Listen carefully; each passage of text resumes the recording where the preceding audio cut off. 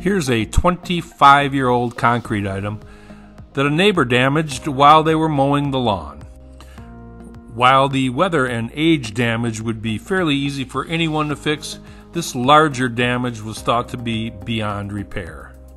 This extremely heavy item sustained the damage in the fall to the ground primarily because it was not secured with silicone to make it a more stable piece.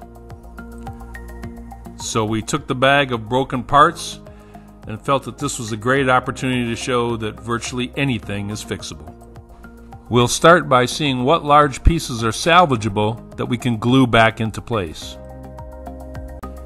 For this application, we knew we could rely on the LePage PL Premium Construction Adhesive for a great bond.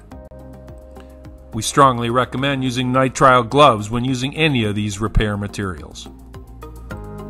Items like this will fit in place while it cures, while others may need some clamping or other devices to keep it in place while the glue dries.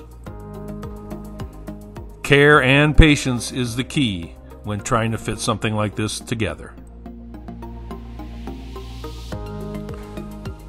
Some of the smaller pieces may be more trouble than they're worth, and that's where our other materials come into play.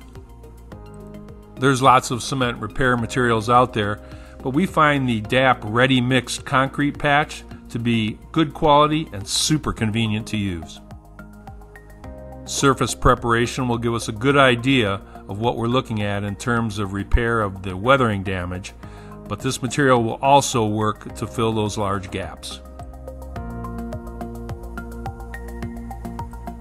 This material works best if it's applied in multiple thin coats with plenty of dry time in between.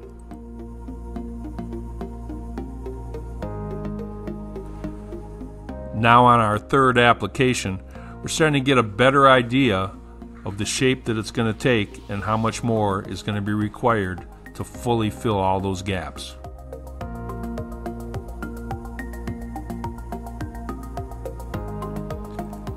To accommodate a final coat on some of the smoother areas, we're going to switch over to our epoxy putty by Odie, also known as the Fix-It stick. This material makes it easy to shape and texture the smoother areas. You can then use your knife to cut out the excess and continue to texture. And a final sanding to prepare our surface for painting.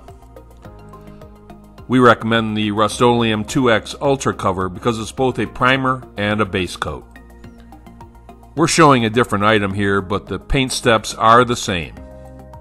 We recommend 2 thin applications of the base coat, allowing proper dry time in between. Once that process is completed, we can move on to the more artistic step known as dry brushing. Spray a small amount of paint on a surface such as cardboard, dip your brush into it with only a little bit of paint on the end bristles, and continue around the piece to find that textured finish you're looking for.